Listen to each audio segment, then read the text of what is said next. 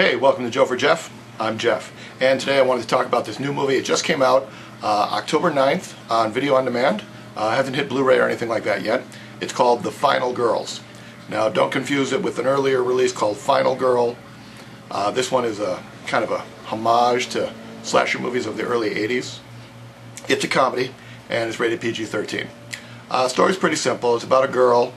Her mother was a 80s scream queen actress. She was in a movie called Camp Bloodbath, and she was an actress. She couldn't get out of the role.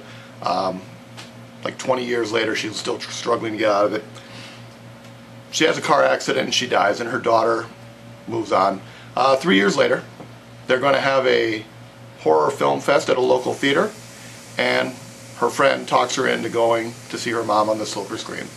She doesn't want to, but she gets talked into it. So it's a group of 5 friends and her. They get to the movie theater. They're watching the movie. She's uncomfortable. Somebody brings in a bottle of alcohol and a cigarette, and the theater starts on fire. Now her and her friends try to escape by cutting a hole in the screen to get to the other side. When they do that, they end up in the movie, Camp Bloodbath. And that's where really the comedy starts. I don't want to give too much away, but I do want to tell you, it's one of my new favorite movies. I had a blast watching this. It's obvious they're taking off on Friday the 13th. The killer, I believe, is called Billy. He's got a hand-carved mask. He was burned as a child. Blah, blah, blah.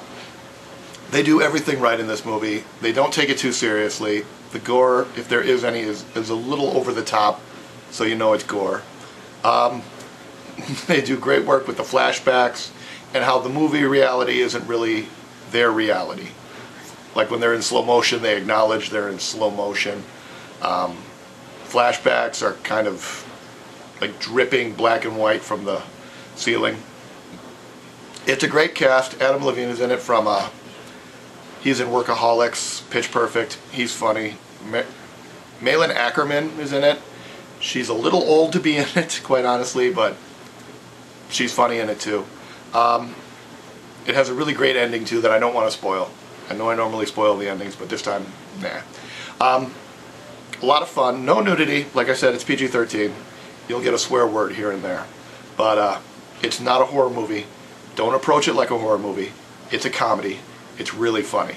One of my favorite scenes is they decide they're going to kill the bad guy. Now, the final girl from the movie has already died in their movie. So they have to figure out a way to stop the killer. So this guy, he develops this like Scooby-Doo style catch 'em prank where they set up traps, and of course they all fail.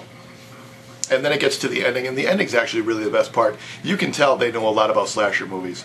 If I had any complaint about this movie, is that the timeline is a little off. Now, it's supposed to be 20 years plus another 3 for the movie, which would place it 1992.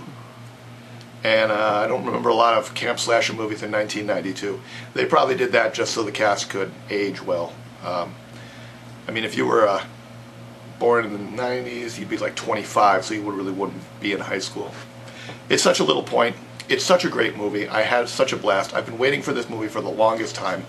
If you ever go to upcominghorrormovies.com, they've had this listed for, I want to say, over a year and a half. And they had the premise up, but they never had any details on it. And then like 3 or 4 months ago, it wrapped, it was playing festivals, and it finally came out. It was well worth the wait. I had a great time. I love the movie. Really funny. I know slasher movie comedies are terrible. Class Reunion, Student Bodies, Pandemonium, even Crinoline Head that I talked about a couple of weeks ago. That was supposed to be a comedy. Not very funny. This was funny. Go watch it. I'm going to wait for the Blu-ray, then I'm going to pick up the Blu-ray. But if you get a chance to watch it on video on demand, it's well worth it. So, thanks for watching. Please like and subscribe, and if you have any comments, leave them below.